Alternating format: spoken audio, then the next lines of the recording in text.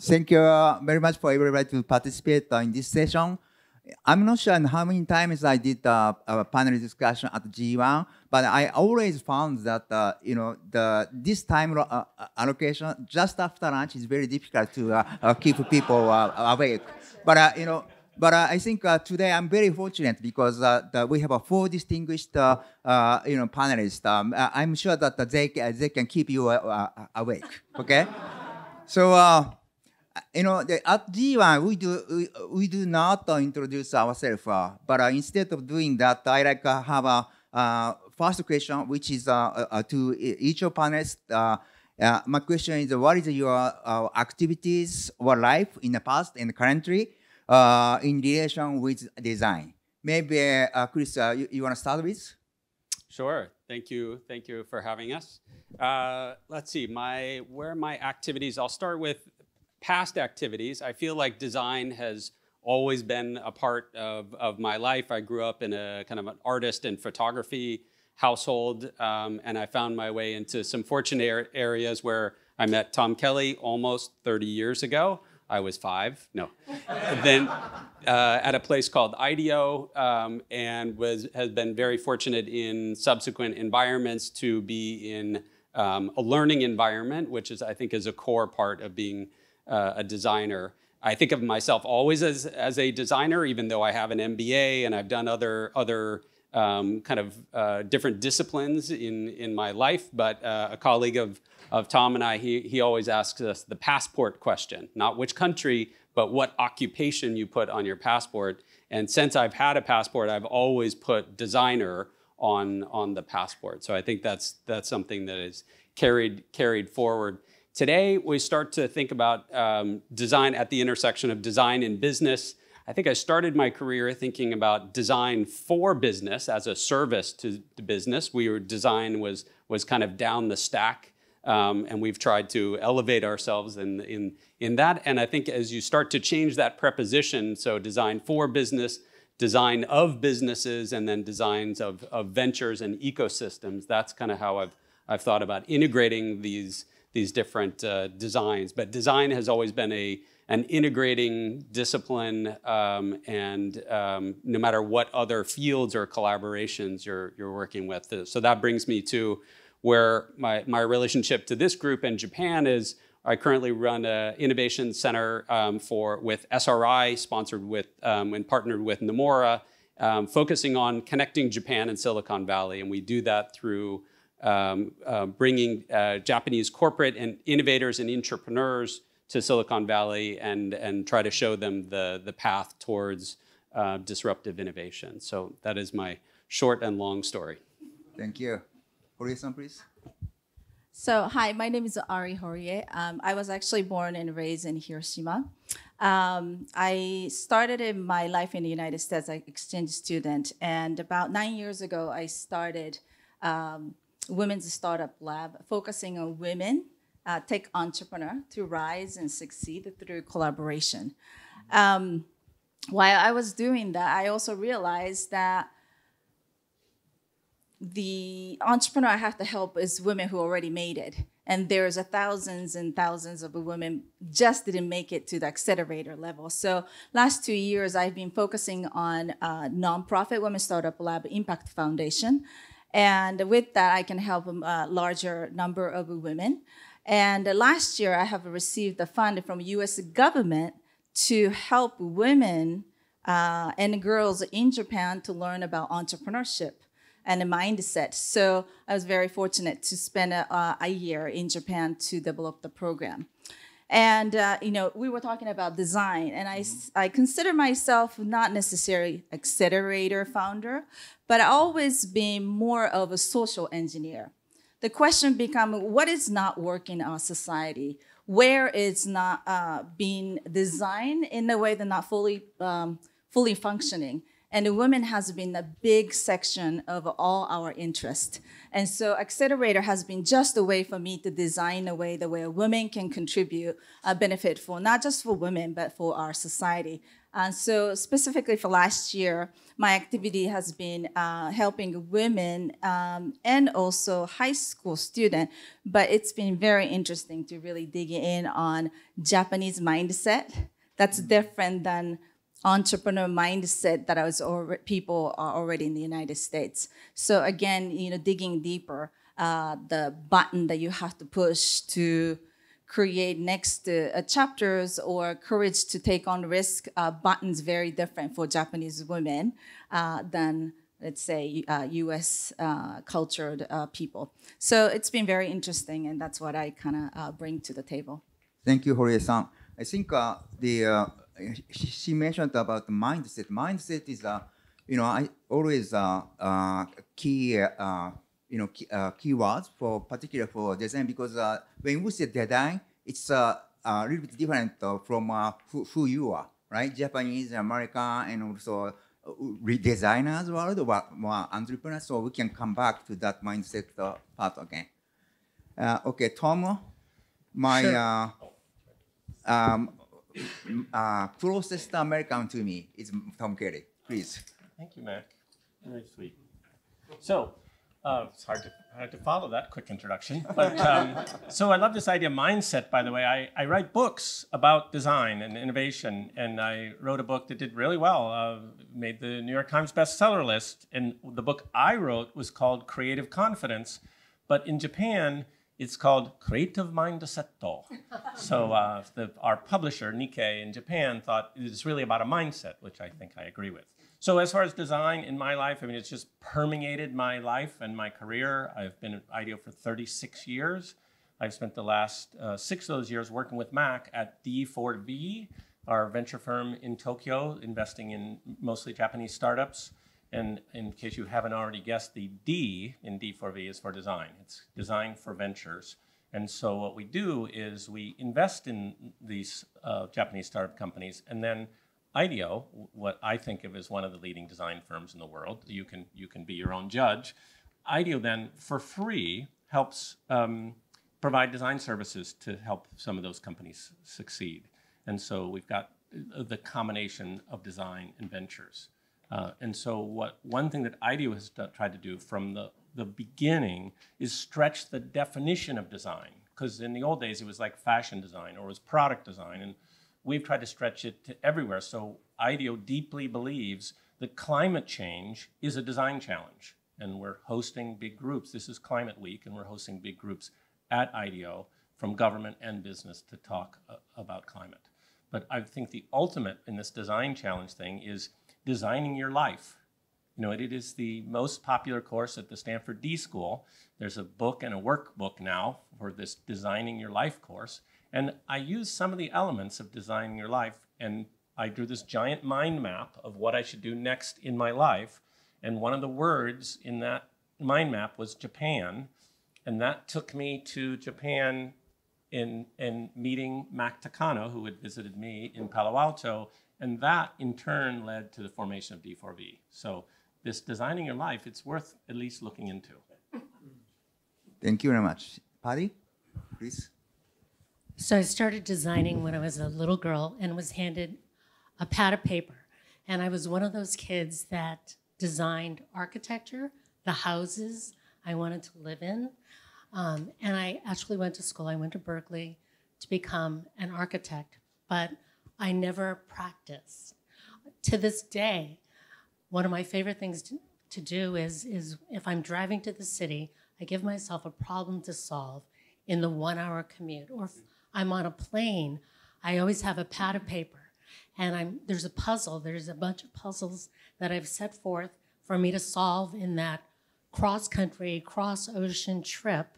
And that's when I get my nerd on, is solving a puzzle with a blank piece of paper. So what I've been doing, I started one of my first companies when I was in Japan. I received venture funding from a Japanese company to start a business in America. And it just went public last summer. I also have an eyeglass company because my other company, I bill by the hour, and I felt I was costing my clients so much money because I couldn't read the fine print. I was getting old, but I didn't want to admit it. So I went to CVS and I turned the carousel, and I kept turning it, and I'm so vain. There was no way I was going to wear any of those grandmotherly glasses. So I design and manufacture eyeglasses as well. Good, good. Okay. Then I want to ask some additional question. Maybe I should start with the design thinking because, as you know, design thinking is now very popular words. But I believe that design thinking word also the idea came from original idea, right? Then maybe Chris or Tom, please explain how did you came up with the idea and the word. I think one thing IDEOers share is this kind of love and almost dogma around process. And so we go into a room or we start a project with a blank piece of paper or a client, and we kind of want to say, like, how are we going to do this before we start actually doing? And it started, I think, out of a desire to have a common, as IDEO was originally industrial designers and mechanical engineers trying to create great products. When we added the discipline, which I joined with, which was the merger of design and psychology, called human factors, we had to figure out how to all play well together, and we needed a process and a way to describe that. So that was originally, we used the words human-centered design and user-centered design, and then it grew from there. And as I was saying to the panelists earlier, any good designers and innovators and entrepreneurs are good at borrowing and stealing from everybody else. So IDEO certainly did a bit of that in trying to take the best of design process and definitely coined the phrase design thinking. And I think as I look back on it, it's a very empowering process. We gave it away. So it was one odd thing as a group of consultants to kind of give away your secret sauce. But we actually wanted more people to think like we did so that we could collaborate together. The dirty secret is then I think we wanted to like train our clients to be better clients for us, but that's another off the record story. But I think design thinking has been one of those things that we've tried actively to give away, and I think is kind of a toolkit to help people with that mindset, no matter what your background is. I think you may not have a design background or craft as an architect or an industrial designer, but you should be able to think like a designer, which helps you collaborate, solve problems, and kind of stitch together use cases to a value proposition, which I think is a key skill for entrepreneurs, investors, and the like. Yeah, one thing that Chris, here we go. One thing that Chris touched on there is about, designers versus not designers. I would say, I have been writing about design thinking a lot, starting with a book 23 years ago called The Art of Innovation. And, I've always thought that design thinking was too important to be left to the designers, right? And so the idea of design thinking is it's not this exclusive club. This is something that all business people can practice. And our clients who want to bring more creative thought into their organization, if you as a boss say, hey, go and be more creative or go make innovations, it's hard to know where to begin. But design thinking gives you tools and steps and things like that to break it down into its component parts.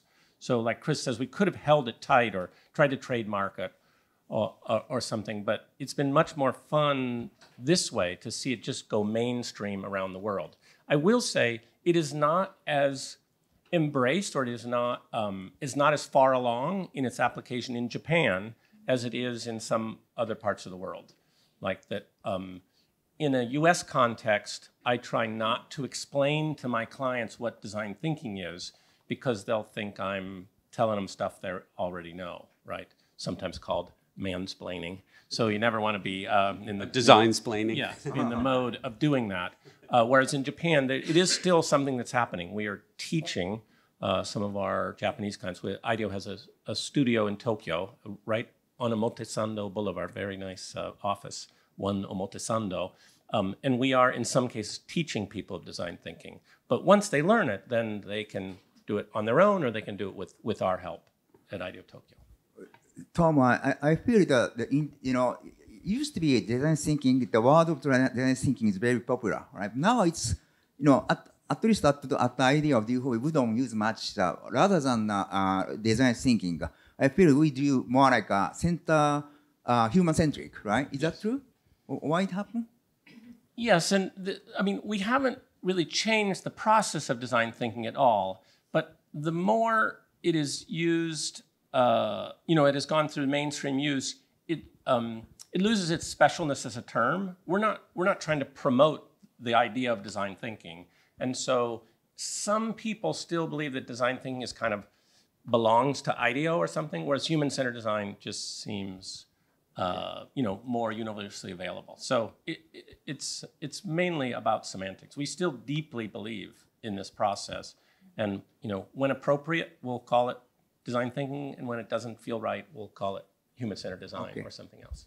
Okay, let's switch topic to effectiveness of design in a business scene. So how it can help for company to grow. Is there anybody who want to talk about that effectiveness of design with some particular?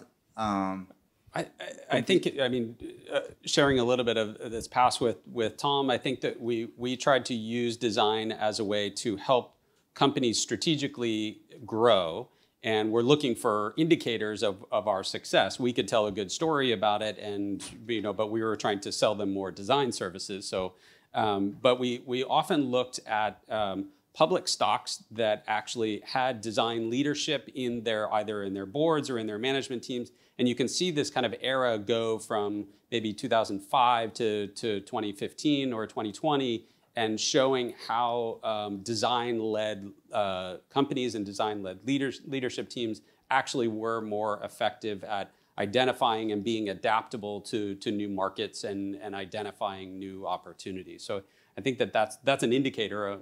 We can tell individual case stories, but I kind of like to step back and see what do the markets think about our impact. Sure. We've done thousands of projects, so we can point to companies where we, increase their sales by millions. We can talk about startups where we help them get to billion-dollar valuations, but it depends on what metric you want to use. So here's a metric that I like, which is I used to take people on tours of IDEO Palo Alto, and I'm taking on a tour one day, and I point to this product. It was one of my favorite products at the time. It's called the Heartstream defibrillator. It was the very first of the automatic external defibrillators. They have them. They have them in Omotesando Station. They have one of our defibrillators still there, the kind of descendant of the one we designed. So I'm telling this young group, is a group of at-risk kids from New Zealand, and I'm telling the story about this product we did that we designed the interface for that, basically restarts your heart if you go into cardiac arrest. And the leader, this guy who I got to know a little bit later, but I was meeting him for the first time, named Simon, he kind of wanders away in a funny, like something's going on over there, but I couldn't figure out what it was. And so at the end of the day, I said, "Hey, Simon, what was up? What happened there? I was explaining the defibrillator." He says, "Tom, I have a 19-year-old daughter." And he said, last year, out of the blue, no sign beforehand, she went into cardiac arrest. He says, your product saved my daughter's life. He said, I didn't want to cry in front of my boys. That's why I wandered off. So think about the millions, of sales that we increased. Think about the billions we've made, in valuation for startups. I'll take the Heartstream defibrillator, because that story Simon told me has been repeated tens of thousands of times around the world. And I hear his story and I think, we did that. With the help of many other people, but we saved his daughter's life. So use any metric you want. I've found design to be very valuable out in the world. Thank you. So, Patty, I know that you've been funded. You have funded so many, not so many, but a few companies, right? in managing your company, and you made a successful IPO. You said so, and how did you design your company? As a manager, as a board member, how did you design to success? That's a big question. But I will make a plug for Tom. We distribute design thinking to every employee. And Tom is on our teaching faculty. He comes in and teaches people how to think, how to ideate, how to think outside of the box. I was at the earlier panel discussion, and I heard Arthur talk about take the money. If they offer it, take the money. But design can help you in the event of an economic downturn as well. Money always helps. So one of my favorite stories is the event that erased the word startup from our life cycle stage. We faced our first downturn, and a little bit of background about this company that was funded when I was living in Japan. It is a healthcare consulting company, and our clients are all hospitals. And it's generally thought of, this company is generally thought of as having a very high quality product, very good customer service, and the highest prices. And when there's an economic downturn, the first people, the first people who are let go are the high price consultants. So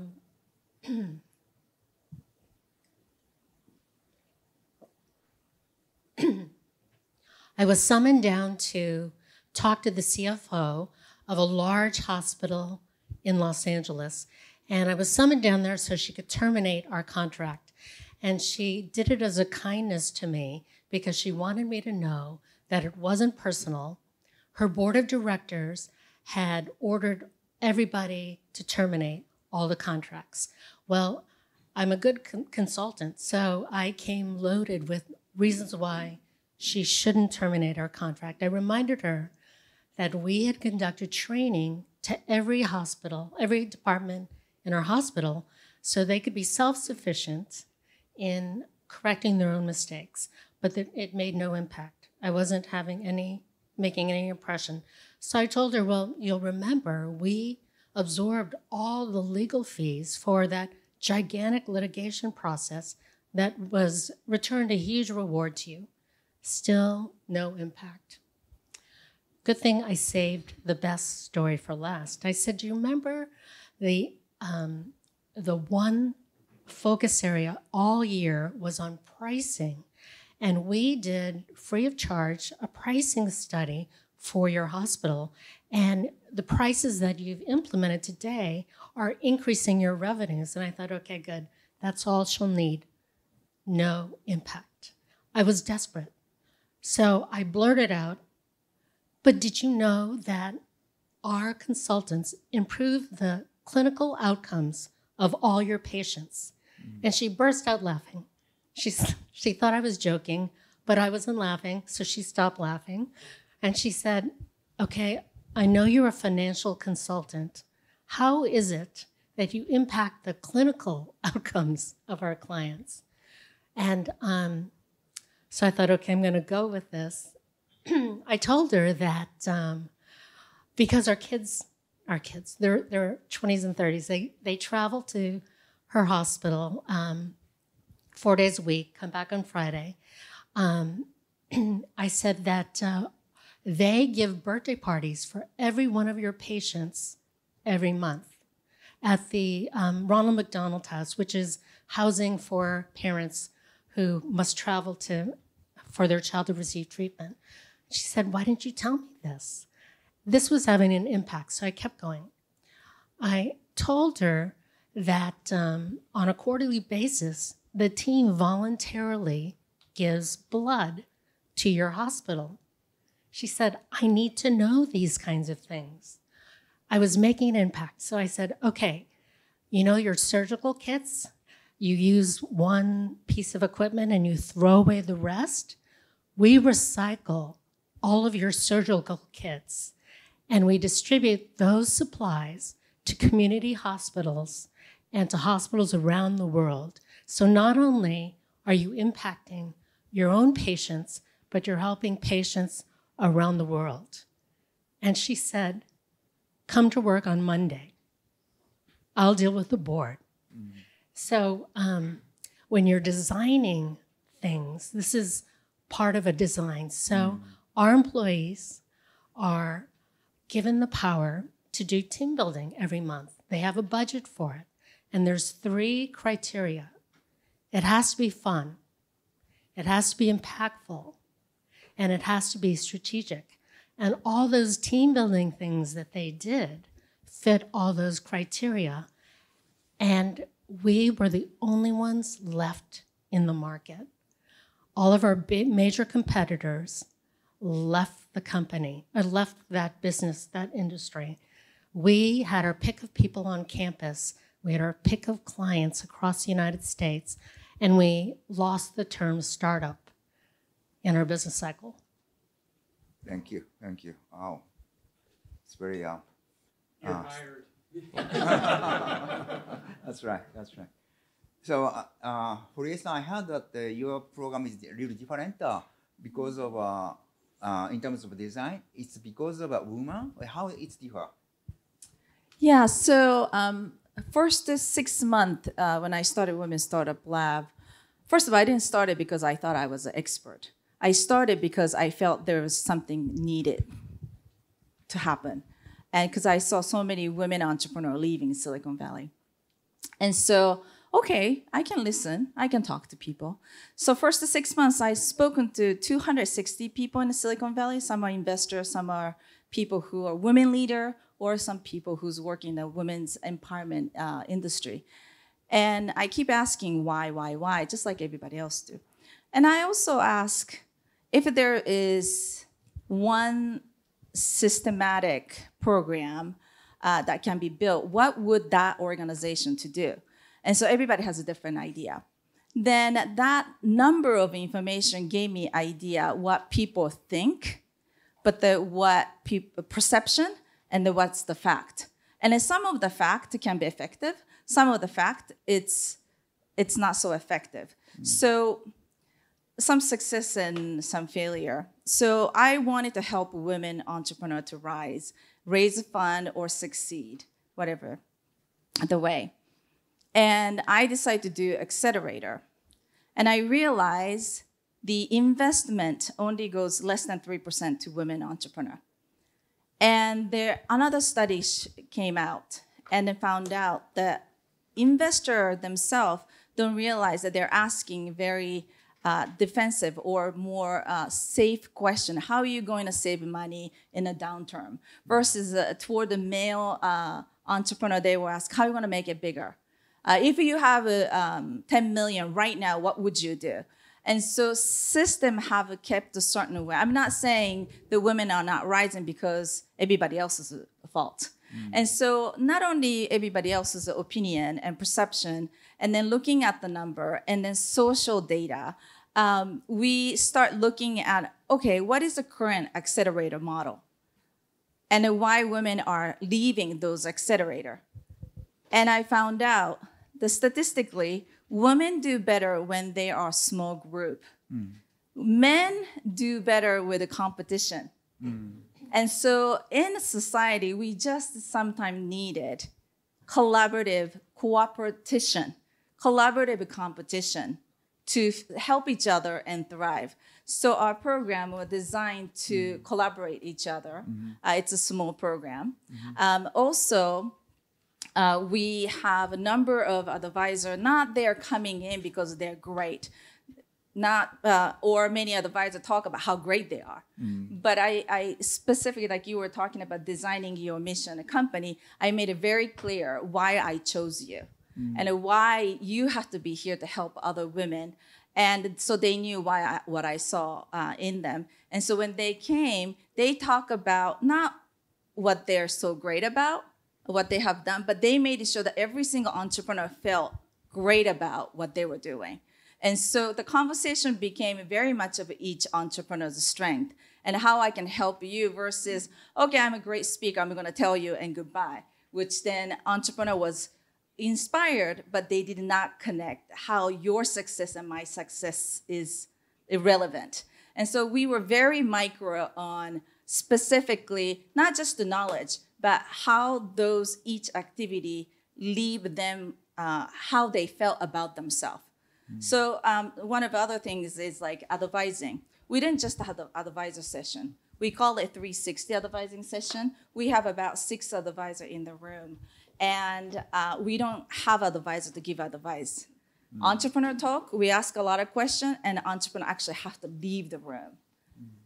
Because sometimes when they are speaking with entrepreneur, there's a little bit of a show-off start happening between the advisor. So we have entrepreneur leave, and we had a collaborative session among advisors to discuss what's the best situation that she can gain the fund or whatever they should. Some advisor knew something, some advisor didn't know, and they start discussing which is a better solution. And so they were start learning, they were collaborating. Then entrepreneur came back. By then, advisor very warmed up. They felt confident they advised. And so even the advisor wasn't poking around, challenging them, and like, prove it to me. That wasn't the case. It was like, we agreed, I think your next opportunity is this. So we designed everything in a collaborative mindset and emotional safety. And it felt like everybody was in it and being understood. And so those are just one of the examples. So we look at the how, where women thrive, and then we designed that in the program. And then we also brought that to the extended member of our community, which is investor and advisor were briefed and then collaborated in that way. So that's just one of the examples. Oh, thank you. It's now I think that what you are talking about is how different from that women's society in terms of design and mindset maybe. So then in terms of mindsets, I think the designs differ. For example, like between a startup and a large corporation and between Japan and US. Why it can differ? I want to start that conversation. First one is in the United States, when I say design thinking, everybody knows about that. But in Japan, design, we start with explaining what the design thinking is. So that means that in Japan, that design thinking is not so popular yet, even among startups. So I think 3 of them are like some kind of experience in Japan and can compare that thing with between Japan and US. So if anybody wanna say something, why it differ? Maybe I just quickly start. Last year, I designed ran a women entrepreneur training program. I put out the application. Whatever, whoever think you're an entrepreneur who has a revenue, apply. I didn't use the word startup. And I get application, I look through it. I don't understand what business they are in. It was very like, we change the world and we bring the happiness. And I was so confused. And then I go to the website was the same way. I didn't understand what service she provide. And so I just gave up looking at the application. This is the first time in Japan, right? So our brand isn't established, so everybody has certain interpretations and they come over. And so I said, okay, I don't know anything about Japan, so I'm just gonna meet those women. So I was expecting a number of women, like actually 80 women's gathering at Omotesando, and thinking many of them was like, oh, Ari-san, can you help us? Kind of like a flowery conversation. Sometimes I get that. And they were serious. They were so serious. They had a number. They had a presentation. They said, this is what I have done. And then they were very clear how often they failed. But what I have found out is that the society doesn't really welcome them to speak like that. So they learn to dumb it down. They have this revolutionary system that helps this beauty of some sort. then she'll say, well, it's something to do with the skin and I make people happy. That's how they talk. So it was cultural. It was a cultural. So it was important that I have to keep that in mind, that they have been slapped or have to fit in to dumb it down until I'm successful like somebody else. Until then, they continue to play dumb game. And we need to create the language and welcome specifically women, because the women being told, oh, you have to pretend so that you don't threaten men or you don't speak up. And so you might not know, but I don't know. I've been told many times, おじさん転がししなさい. I can't do that. I don't know how. But so things like that, you have to fit in. So, so those are the kind of things I learned, that just because what they say doesn't sound impressive, I almost wrote it out. But I actually meant, I was really impressed that their revenue is small, but they are as passionate, as intelligent, and as intentional than I ever thought. So I think there's a huge potential. I think there's a systematic change. The point of view has to be changed for women to rise and speak up. Tom? Yeah, just to echo that idea, I think, among both male and female founders that come to D4V for investment, a difference that I see between the Japanese startups and the American startups has to do with storytelling. Because our Japanese founders are amazing. They're very smart. They're super dedicated to their businesses. And, sometimes they have the core of their business is really fascinating.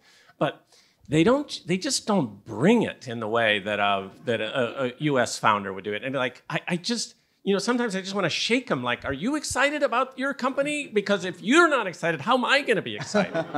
And so I really do believe that in some cases, and this extends to some of our, our larger clients too, and, at IDEO, is the core, the story inside is amazing, but they just don't always kind of show it on the outside. So, I watched this battle in the early 2000s, between Sony, unquestionably the #1 consumer electronic company in the world in the year 2000, and Apple, right? And I will not say that Apple's products were necessarily better at any time in that process, but they did have a really, really good storyteller, right? And I remember a long time ago, they're just, I think, retiring this product, but a long time ago, Steve Jobs held up not this, but a very early product called an iPod, the first original iPod. And it was not, there were plenty of other MP3 players already on the market. But he held this up and said, do you know what this is? And I'm thinking, yeah, that's going to be an MP3 player. I don't need that. I've got my Sony Walkman, my disc Walkman that's got perfect sound and it's like everything I want. I got a stack of CDs that I carry around with me or I have in my car. I'm fine. I don't need your product. That's what I'm thinking. I didn't say it out loud. No one says that to Steve Jobs. I'm thinking, I don't need that product. But he didn't say, this is an MP3 player or this has clever digital compression. He said, you know what this is? And he said 6 words. This is 1,000 songs in your pocket. And I thought, gotta have one of those. 1,000 songs, because I don't have more than 1,000 songs. I mean, at the time I'm thinking that's the soundtrack of my entire life in that little thing, which by the way is smaller than this iPhone. Gotta have one of those, right? So he took this product that was good, undeniably a good product, had that movable wheel at the time. It was pretty cool, but he took a product I didn't want and in 6 words tried it into gotta have it. Right? And that's what I want from our Japanese entrepreneurs. I want them to just bring it with the very best story that they can create for their company, for their product. And I believe, and we coach them. We have a class called Storytelling for Startups. But I believe if they could just get that a little better, it would help them raise money and find customers in Japan, help them raise money and find customers in America. So it's more like a mindset issue, right? It's a mindset. It gets back to that book title again, right? I wrote a book called Creative Confidence. Translated into Japanese, that's called Creative Mindsetto. See the word that got lost in there? Confidence. I believe, I know Japanese people don't believe this, but I have data. I have like Jesper Cole. I can marshal data that says Japan is the most creative nation on earth. The world believes that by some metrics, by some surveys. The world believes Japan is the most creative country on earth. Guess what? Japan doesn't believe it. The data from Japan does not support that. No, America is more creative. Why no. is that? Is that because of a personality issue or culture issue? I mean, you could say it's humility, but this is on a anonymous survey, so they're not just being humble. It gets down to that word that got lost in my title: confidence. Okay. I just want our entrepreneurs, our creative startup founders, to marshal their confidence, just as I was talking about in the women that she's helping, right? And just show that, bring it to the table in a way that helps them get funding, that helps them get customers. Thank you.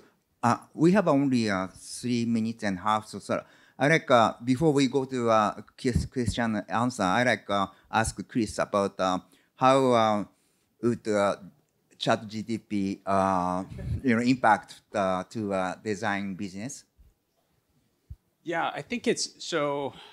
I'm glad we covered that earlier in the day, so we didn't have to be the first ones to say generative AI or large language models. I think there is an incredible opportunity. Usually, when there is such a disruption and a fresh canvas, design is such a great tool and mindset to be able to actually use and connect use cases and take those use cases, make a prototype, test it, and try it out on the way towards whatever the right interface is. I don't believe the best I want to participate in as a designer and investor and enabler with these large language models, because I think we have such an amazing canvas to things to try out. We have a lot of things to work through in terms of who owns it, privacy, all of those kind of things. But what an incredible toy to tool. So where is this tool development, and how will we start to use these in our day-to-day lives? We're going to start a series of work sessions in our innovation center on just kind of trying them out and seeing what is kind of tickles our fancy, but also go around to our big corporate members and have them try to solve a problem, internal or external, for using this large language models. I think that the tool and the interface to that, somebody is going to come up with that, and I really do believe that will be design-led in the discovery, or at least the process of prototyping and refining what that looks like and so how we experience it. So you don't think that AI will not replace the designer? Well, I'm glad you said that, because I used to get introduced as a design thinking speaker at Singularity University, and my colleague Salim, he would say, well, Chris is going to be the last one to be replaced by AI. And I sent him a note this week, and I said, clock was ticking, though it did take 8 years, but the designer, I think if you merge this idea of design thinking can be a tool for anyone. You guys can all use these tools. And I think somebody in an earlier panel said it's such a great time to be an entrepreneur or an intrapreneur as a way, because you have so many of these tools at your fingertips. All you need is that process to say, where's the need? What am I trying to solve? How do I create the first prototype of this? And it's so easy. All you have to do is open a browser window and try something out. I think that kind of refinement is going to be at warp speed. Just a year ago, we were looking at DALL-E trying to go from show me avocado chairs to where we are now. So this kind of gradually and suddenly is going to get even more interesting and weird in the next days and months. So I would say design has just think like a designer and try the tools. I think you're going to unpack a tremendous amount of value. Good, thank you. Just time for a question and answer. I want to take the many questions, so please keep it short. Please raise your hand. No question? Alan? So in the trade-off between getting the product right versus getting the story right. When you're working with your clients, or particularly with startups, where do you put your emphasis if you had to trade off one or the other? Who you want to ask? Tom. To? Oh, okay. Oh, sure. I mean, touche. You got to have the product right. It's not as hard as it used to be to get the product right. Okay. Oracle and Salesforce and just about every startup I worked with had a terrible product versus their competitors for a long time in the marketplace, but a really, really strong story. And the story led the company to eventually make enough business to get the product right. But I imagine with your clients, you're a little more particular on what you do with the product. Well, with both our clients and with our startup companies, we would never encourage them to have the bad product. But it is certainly, there's some things not quite ready for prime time, right? It's the concept of minimal viable product. You go to market, you can't wait. Especially as a startup, you can't wait until you have the perfect product to bring to market. You have to go to market with the product that you know has a bunch of things you want to fix later. Hopefully nothing like dangerous that you want to fix later. But you're absolutely right about that, and they're the story. Can I just input on that? Yeah. The difference at Oracle at the end of the day, the difference at Oracle at the end of the day was the IBM investment. And the difference at Intel at the end of the day and at Microsoft at the end of the day was the IBM investment. And the wording was always the same. We've received an investment from a large corporate whose name we cannot identify. It's like the references to the government. We received an investment from a Japanese government agency whose name we can't identify. So that was the real key. We invested in a relational database competitor of Oracle who had a better product. Yeah. Okay. Thank you. But Oracle won. Hori-san? We have done research. Globis has done research about 10 years ago of creativity. And then data showed that Japan was perceived as the most creative country in the world. And your data idea say the same. Why is it? Why do you think is the root of the creativity of Japan? You know about Japanese culture. And why do you think it happened? Well, I mean, there's 100 ways to answer that. I mean, if you look at the design tradition, my company was started in 1978. When did the design tradition start in Japan? A couple of thousand years earlier, right? So there's a very long tradition of design in Japan and refinement of that and incredible dedication to making things perfectly, right, in the representation of that. So there's that. But I mean, another data point I would say is, in my role at IDEO, I have sent more than 100 people off to Japan for their first trip. And let me just say, okay, including Chris Cowart, and let me just say, 100%, I mean this without hesitation, 100% of them came back just gushing about A, what an amazing place Japan was in general, but B, the design aesthetic, that everything, and I don't mean just the physical design of things, of shoji panel, the designed experience, the omotenashi service, the way people interact with you, right? And so I just think Japan is amazing. And as someone who really, really loves Japan, I have to say that not all of that long tradition of design or that amazing service has translated into the digital world. And I think there's a lot of work to be done, and we want to help, both as an investor and as a design consultancy, in bringing that specialness of Japan into the digital world, because it's not always, doesn't live up to the incredibly high design standard that Japan has about everything else. I love at the G1 Summit that Hori-san gets the 30-second timer as well. So that's good. I think, just to build on that question, I think there's a part of creativity around craft of design and refinement and that tradition in the entrepreneurial nature in Japan. On the flip side of that, why does that get somehow changed in the corporate setting? And I think we should all ask ourselves that question. We see that with our clients and our members. Why does that get shifted? And that is, we have some really interesting conversations with HR leaders in big Japanese companies, and they about the role of the Japanese entrepreneur. How do you get somebody to start and step outside of their acceleration pathway risk areas. How do you get people to take that risk internally? Somehow that has been squashed. It's beautiful outside of the big company, and somehow that we need to work to unlock that. I just want to add, Japanese culture is very relational, which is, I can't say I'm beautiful. You have to wait till voting, how many people think I'm beautiful.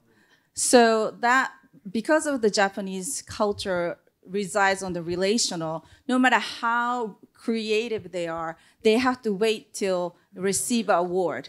So one of the main concept that I teach my entrepreneur is you say, I choose.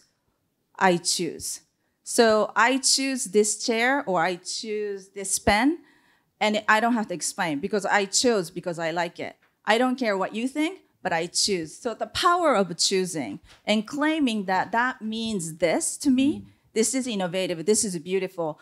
I teach those mindset to high school girls as well as entrepreneurs, because without you valuing yourself and having a confidence to walk through and convincing other people, you cannot be an entrepreneur. So maybe that's something, is to say you can choose and you can be proud and without waiting for the approval. Maybe that could be some beginning to having a confidence. Yeah, that's true. So, another questions?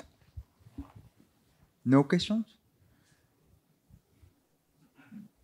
Then maybe I want to ask more, okay? We didn't talk much about we've been talking about the design, particularly for startups, but not for, established companies. Why is that? Is that because, it's difficult for the big company to utilize design thinking? No, well, from my standpoint, I've been talking about startups because that's where I spend all of my time. Okay. For more than 30 years, I focus on big companies, and they can totally do this. And IDO has a big global business consulting with mainly large companies. Just startups, I've been focusing on that recently, and startups are more fun. That's the only reason for me. Chris? Yeah, I think there's an interesting, this is, I would say this to US big companies as well that kind of can't get out of their own way in terms of developing innovations from within. I'm definitely a big believer of, for big companies to have a multi-pronged innovation strategy where you should be able to buy innovation and you should be able to home grow it. When you are home growing it, there are some, it seems easier in a US company to have had a couple of successes inside the company and somehow get the funding and the team and the resources to be able to go out and say, I'm going to start a CVC, or I'm going to start an innovation lab over here, or I'm going to try a spin out business. And somehow that pitch does not ring true inside the Japanese companies as well. I'd still like to get to the root of that. My hypothesis is that we can empower that through intrapreneurs. I'd love during the breaks and throughout the day for you guys to help me think through what is the right word for intrapreneur. That is the totally Silicon Valley, flip between entrepreneur and intrapreneur. But that kind of intrapreneurial mindset is the piece that we have seen as evidence of when we work with companies thinking about this personal transformation that they go through and that they will never be the same in terms of being able to work inside their companies. Hopefully they stay inside their company and continue that passion, but I think that is a huge unlock that we could work on together. Thank you. Oh, okay. So one of the ways I've used Tom, I keep selling your company, is that we get everyone together and he leads these brainstormings, and we always have brainstormings with the entire company on new products. And we throw up literally thousands of ideas and chase them down. And it's not just one day. We vote on what are great ideas, and we have people follow through on seeing those. It's like going to the same restaurant every day and seeing the menu. It's not fun. It's eat or be eaten. It's fun to come up with new products, even if you've been around for 10 or 20 years. Okay. Yes, Paul? It's funny, new products. In Japan, every 12 days, a new soft drink is launched. Every 12 fucking days, right? So I want to ask you a question in this whole design thing, right? What's the difference between Kaizen and innovation? Because, industrial Japan, right, in terms of incremental change, perfection, relentless, every bloody day. Champagne. Oh. Well,